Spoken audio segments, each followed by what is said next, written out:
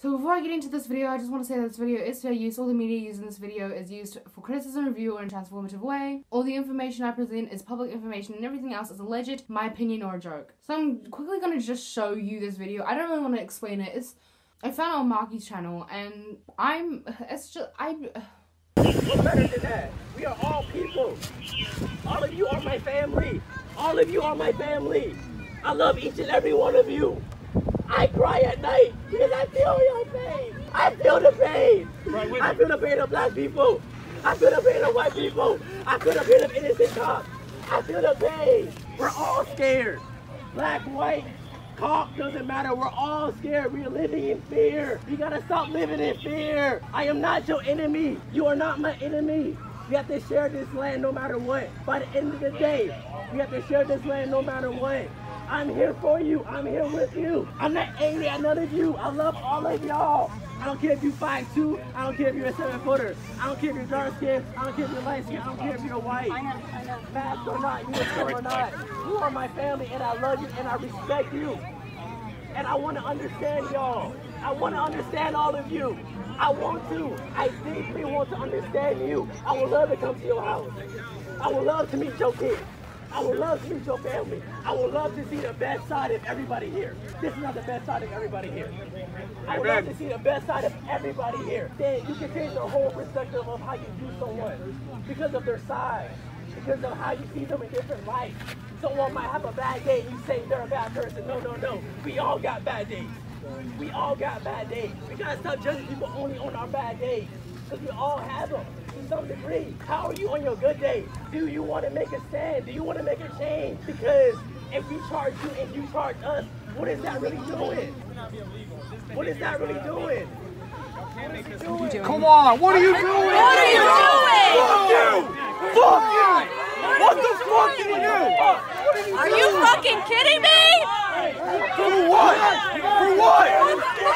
Freedom of speech! No! he was trying to sympathize and talk to police or the SWAT team, whatever the fuck. I don't even know. Do they look like the fucking SWAT team, you stupid bitch? But he's trying to talk with, like, law people, and he just got arrested. If you listen to the clip, you'll notice that he was trying to actually talk to them and actually understand them. He was just saying very, like, nice things that they honestly didn't need to hear because they clearly didn't deserve it anyway. And why? In what world would that be the ideal reaction to that? And people have been saying shit like, the riots are bad, they're not doing anything, they're just painting Black Lives Matter in a bad light, and all this rioting and violence is just so awful. First of all, you didn't seem to give a fuck when it was happening to black people, but now that people are doing it to police and getting mad at police, it's a problem now. Why? You have to dominate. If you don't dominate, you're gonna look like a bunch of jerks.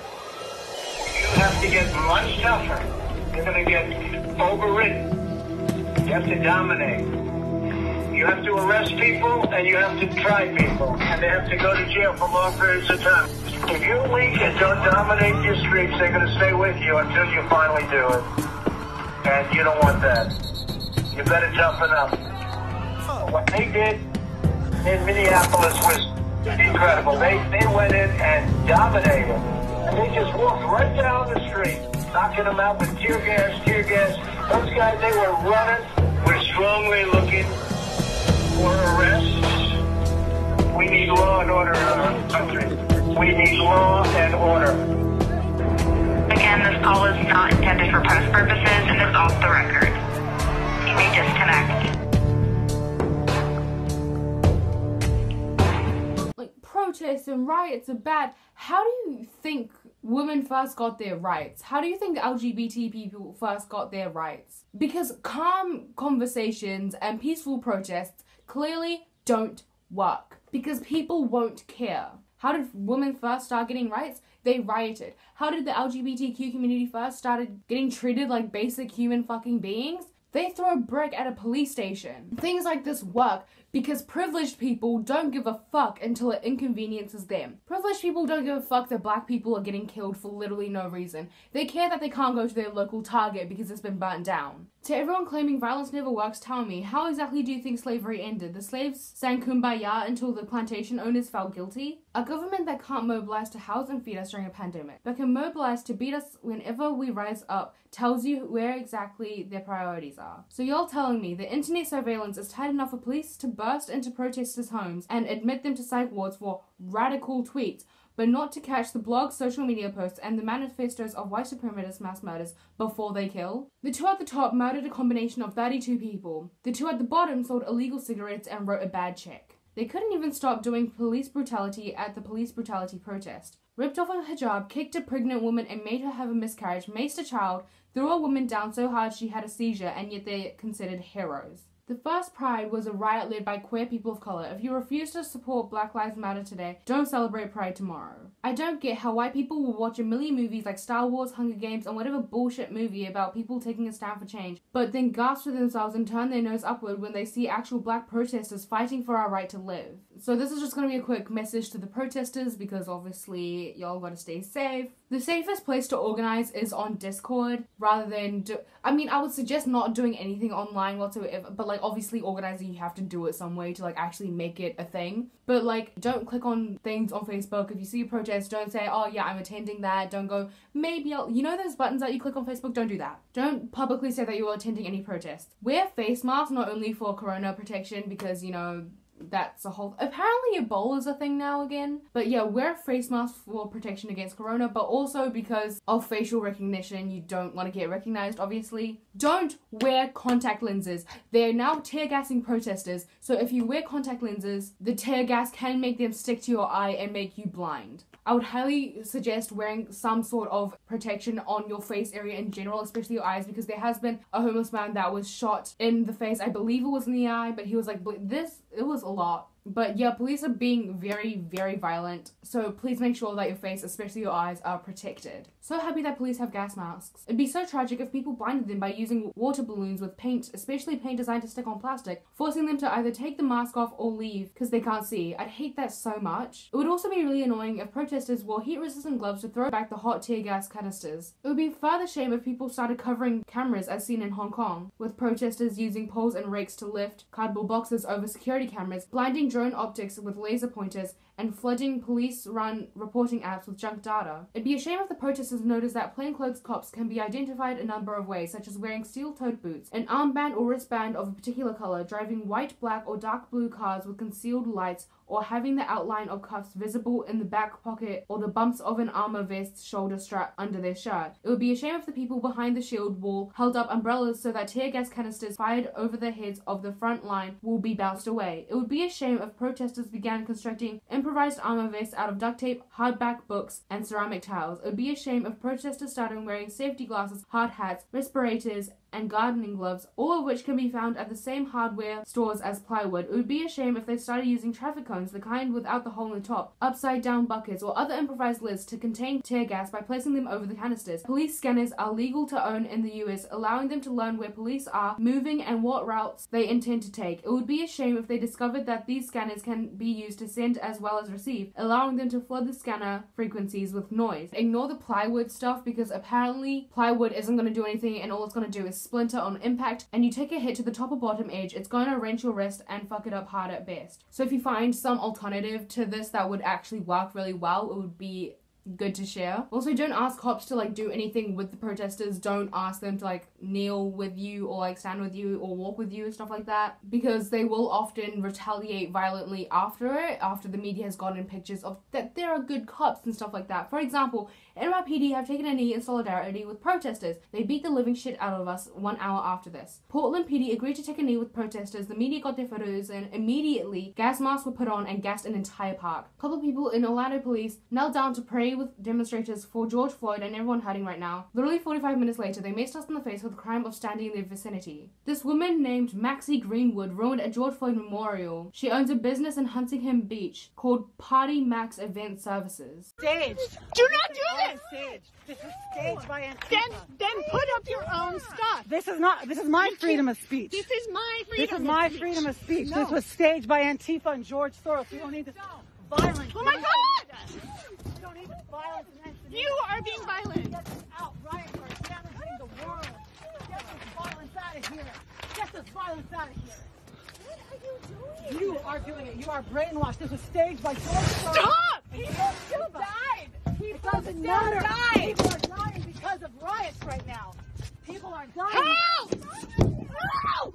Fuck you! You just hit me in the head! A reminder that Lowe's just donated $25 million to help minority-owned businesses reopen. Home Depot founder donated $7 million to Trump. Go to Lowe's. Also, while we're shitting on Home Depot, the founder of Lowe's is one of the only black CEOs of a Fortune 500 company. Liga has also been supportive of the Black Lives Matter movement, saying, "We stand with the black community against racism and inequality. There is much to do. We will donate $4 million to organizations dedicated to supporting black children and educating all children about racial equality." They also took all Lego sets with either police or the White House in them. Ben & Jerry's, the ice cream company, also released a statement. Rip Sarah Grossman. She passed after police sprayed her protest group with tear gas, triggering her asthma, eventually leading to her death at Columbus Hospital. Seattle police maced a child, then refused to give his badge number. His name is Jared Campbell. His badge number is 8470. Contact the Seattle Police Department, call this number, or email opa@seattle.gov, because who the fuck maces a child? It's just crazy to me that people see shit like Black Lives Matter or Stop Raping Women and their first reaction is to argue.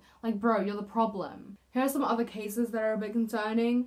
Teenager Lakeith Smith is sentenced to 65 years in prison for the death of his friend who was shot and killed by an Alabama police officer. His friend, Adonte Washington, was killed by police that night, shot 4 times for allegedly brandishing a gun. Yet under Alabama's felony murder rule, a Class A felony, Smith was not only tried as an adult, but also charged with Adonte's death, even though it was a cop's bullet that ended the 16-year-old's life. A grand jury declined to prosecute the still unnamed officers involved in the killing. Lakeith was a 15-year-old child scared to death. He did not participate in the act that caused the death of Adonte. He never shot anybody. There was a 12-year-old girl who was raped by 11 men in Jigawa. I don't know how to say that. Reopen this case too. Tamla Horsford, a 40-year-old mother of 5 children, went to an all-adult sleepover, which included 7 white women and 3 men at a home in Georgia. The next morning, she was found dead in the backyard, and now her case is receiving new scrutiny after Black Twitter spawned #Tamla Horsford and is asking federal law enforcement officials to get involved. She was found face down in the backyard by the homeowner's aunt at 7:30 a.m. on November 4th, 2018, but police were not called to the scene until 9:30 a.m. It was initially reported that Horsford suffered injuries to her head and face. The case becomes even stranger when another person at the party, Jose Barrera, a former probation officer for the county court, lost his job because of improper use of the county's database. Barrera is the boyfriend of the woman who owned the house where Horsford's body was found and is also considered a witness in the investigation to Horsford's death. My name is Julius Jones. I've been incarcerated for the last 18 years. The victim was suburban, white, gunned down by an African-American male. Julius Jones is ending his teenage years with a murder rap. And Richard deserves a death penalty. My brother's innocent. I don't think he was a killer. These people set me up. Julius was not a choir boy. Kids like to have nice stuff and do harebrained things together. The gunman was wearing a red bandana. The police never tested for DNA. There was a fear at that time of dangerous young black youth. The only way you're going to stop crime is to start punishing the people who commit it. This young man has never been given a fair chance. I'm a dead man breathing right now. But there is hope. The Last Defense, Tuesday, July 10th on ABC. So I don't know if I'm allowed to show this video, but basically, police pushed this old man onto the ground where he hit his head and blood basically poured out of his head. And then they went on to harass this other protester there. And somebody had the absolute audacity, obviously this person's white, just throwing that out there, and they said, "You do realize curfew had been put in place. The old man was refusing to move as well as getting up close to the cop. All the other cop did was push him back, a little push that most people would be able to handle. The old man only fell because he was old. It's not the cop's fault. The man should have never been there in his health." Are you absolutely fucking kidding me? In regards to the curfew, this isn't specific to this case, but there were videos on TikTok and tweets on Twitter about how police were blocking protesters' way to, like, leave the protest, but it was also, like, 5 minutes to, like, the curfew, so they literally couldn't leave. You know that the curfew was a bad idea, right? You know that. Why are you like this? I don't know how to say, like, are you dumb?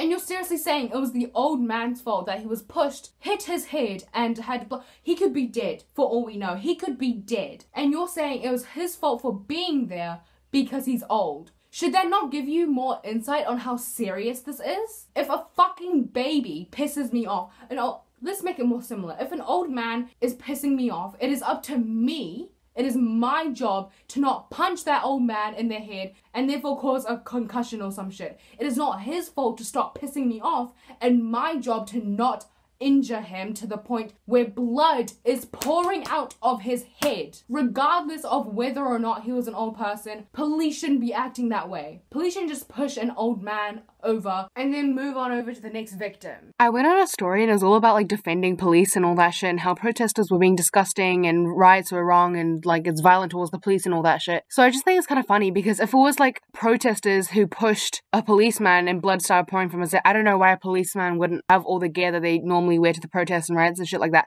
But like hypothetically, if it was a policeman that got like hurt, she would be all over that. She would be like, oh my god, this is so wrong. How dare you do this? BLM is bad. So yeah, literally shut up. You look so stupid. Here's a third of comparisons between the protests when white people wanted haircuts and didn't want to be in quarantine and when black people wanted to not get killed.